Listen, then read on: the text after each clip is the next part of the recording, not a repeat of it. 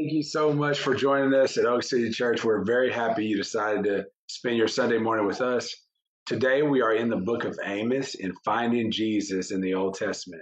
I would advise you to go back either on our Facebook channel or our YouTube channel and watch the previous lessons by myself, Pastor Bobby, and Pastor Daryl as we have gone through every book of the Old Testament leading up to Amos, and we plan on finishing the entire Old Testament before we're finished. Um, Today we're going to start in verse 1, and as far as we can tell, as far as I can tell, and from what I've studied, I can't really see any place where Amos is known for being a prophet or he's a preacher or something like that. He clearly is a prophet, but he seems like his profession is kind of laid out in this first verse. So without further ado, we're just going to jump straight in. This book is a book that talks about the judgment of God. And one of the greatest lies in our society, one of the greatest lies, that God will not judge sin. And that's just not true. In fact, Christians should know better than anybody that God judges sin, because what happened on the cross with Jesus, I mean, God was punishing sin on the cross. And just because he doesn't always hold sin to our account doesn't mean that he doesn't judge it. All sin gets judged. It either gets judged through what Jesus suffered at Calvary, or it gets judged because we reject what Jesus did at Calvary, and then God chooses to judge it separate from Jesus, which always results in a failed attempt at fulfilling whatever we're trying to fulfill. I mean, we cannot be righteous. The Bible says that our righteousness is like filthy rags to God. Imagine how holy and amazing God is. Without further ado, we're just going to jump into the book of Amos. So, chapter 1, verse 1, and we're going to read a few verses in this chapter, and then I'm going to get to the place where I really think I see Jesus in this particular book. Okay. So chapter 1, it says, the words of Amos, who was among the herdmen of Tekoa, which he saw concerning Israel in the days of Uzziah, king of Judah, and in the days of Jeroboam, the son of Joash, king of Israel, 2 years before the earthquake. That would be Jeroboam the second. That's not the first Jeroboam. 2 years before the earthquake. Now, I love how the Bible does this because it's kind of cool. No other document in the world, like archaic document, seems to add little details that we don't even know. We don't know exactly what earthquake they're referring to here, but the audience that Amos was expecting to read this knew about an earthquake that happened 2 years, and they were able to navigate where in time this particular event happened, because he left that reference for them, which is so cool. In verse 2 it says, and he said, the Lord will roar upon from Zion, and utter his voice from Jerusalem, and the inhabitants of the shepherds shall mourn, and the top of Carmel shall wither. Thus saith the Lord, for 3 transgressions of Damascus, and for 4, I will not turn away the punishment thereof, because they have threshed Gilead with the threshing instruments of iron. But I will send a fire into the house of Hazael, which shall devour the palaces of Ben-Hadad.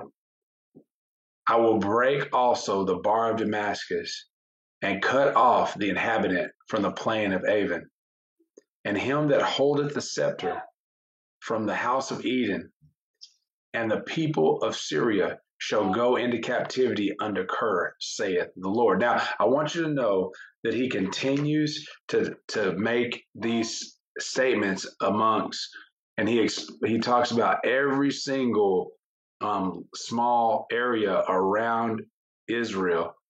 And I can just see, like, for me, I would definitely, like, if I was from Israel, I'd be like, yeah, get them, God. Judge Damascus, judge all these other places. He talks about Tyre, Damascus, Ammon, Moab, Eden, Gaza. All these places He talks about, and you're thinking like, thank you, Jesus. I can just see, because sometimes we love the judgmental side. We love to say, yeah, that's judgment on that person. Those people, they've been acting up. They're under judgment. And and that's kind of how this letter is flowing, except for in chapter 2, after he keeps talking about place after place after place that he's going to judge. He gets to Israel, Judah and Israel, and he talks about judging them. And in fact, he takes off. He spends a whole lot more time talking about judging them, particularly Israel in this case, than judging all those other nations. He even mentions as a problem with them is that he embraced them by the hand. He took them out of the land of Egypt, and they had the audacity to still sin and serve false gods. So because they had like that was more egregious to God than even the sins of these foreign nations that he had mentioned prior to that. And when you read this book, he spends lots and lots of time talking about judgment and what's going to happen and certain calamities, some of which take place 40 years. Amos actually predicts what happens 40 years later when Israel is sacked and overthrown. So, but when we see this, this seems like a very dark, dark picture, but there is hope. As long as God is, there is hope, and God's always going to be. And in the book of Amos, the last chapter, chapter 9, he says these words. He says, "In that day, I will raise up the tabernacle of David that is fallen, and close up the breaches thereof, and I will raise up his ruins, and I will build it as in the days of old, that they may possess the remnant of Edom and of all the heathen which are called by my name, saith the Lord that doeth this." This is actually repeated in the New Testament in the book of Acts, chapter 15. Now, that was Amos chapter 9, verses 11 and 12. And this is what Acts chapter 15, verse 16 says. He says, after this is James actually speaking here, but he says, after this, I will return and will build again the tabernacle of David, which is fallen down, and I will build again the ruins thereof, and I will set it up. So this is a promise of restoration, a promise that we see completed in Jesus Christ. Now, I will say this. I do believe that this prophecy, and even when James repeats this particular prophecy in the book of Acts, is not only a messianic prophecy, it is also I believe, an end times prophecy as well, because the Gentiles are part of this mystery that God had this plan from the very beginning to win the Gentiles. The Bible even says that God chose a Gentile nation initially. Like he looked at the Gentile nations, he chose Abraham. Like he didn't have a select people. He chose Abraham, and but it comes around full circle, and the Gentiles receive the gospel, believe on Jesus Christ, they're saved, and and it is just a beautiful, beautiful picture of God's plan throughout time. So Jesus' plan. Now, when Jesus comes back during the millennial kingdom, Jesus is going to reign and rule on earth. And I do believe that is that we can even look at this prophecy a step further and say, okay, everything is going to be restored when Christ returns, his kingdom in full effect. And that's why I feel that this is not only a messianic prophecy, this is a end times prophecy about the Messiah as well.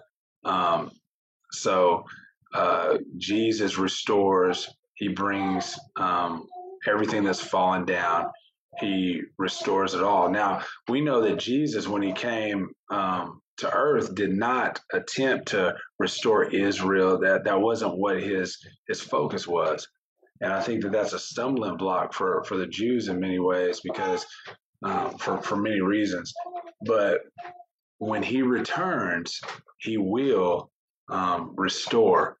And this is why that this particular chapter is the chapter that I say shows us Jesus, because when we're dead in our trespass and sin, ready and ripe for judgment, there is hope. Like Jesus Christ, God sends Jesus while we're yet sinners. We're trapped. There's no way out of judgment, but God sends his son to die on a cross for us. He sends restoration. He sends peace. He sends comfort through Jesus Christ and the finished work of the cross. And if you'll put your trust in Jesus, no matter how mad you think God is. One time I told my mentor, I said, I think God might be mad at me. And I was wanting to say, no, God's not ever mad at you. God, you're good. God's a God of love. He just never mad. But he said he might be. He said he might be mad at you. And I'll never forget that day, because, I kind of was hoping he'd say the other stuff, but here's the deal. No matter, even if God is mad, even if you feel so far away from God, you just don't know if there's any way back. Let me tell you something. God is not going to let the blood of Jesus Christ go useless.